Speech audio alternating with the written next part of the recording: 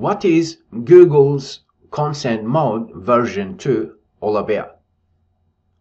Basically, it's to do with privacy and your use of Google products.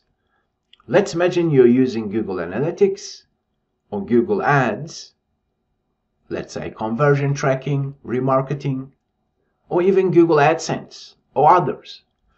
Let's say Google Tag Manager to analyze website traffic. Now you need to get consent before you can send data to Google servers. Here is the consent mode version 2. Add user data and add personalization. These by default has to be set to denied, and only when someone accepts, as in provides consent, that is when the website should send traffic data to Google servers. Do you need to update your consent policies on your website? Yes. If you're using Google products, these are the new terms of service, and terms of use for Google products. How do you do that? There is various different ways that you can implement the consent mode version 2 on your website. Google recommends looking for partner that Google works with.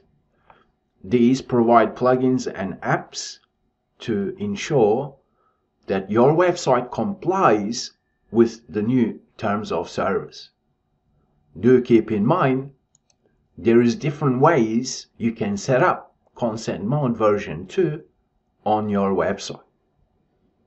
For example, if you're a local business, you may not need functional consent, as in functional cookies your website is using perhaps. What I'm trying to tell you is, although Google suggests to use partners, that may not be the best way to implement consent mode version 2 on your website.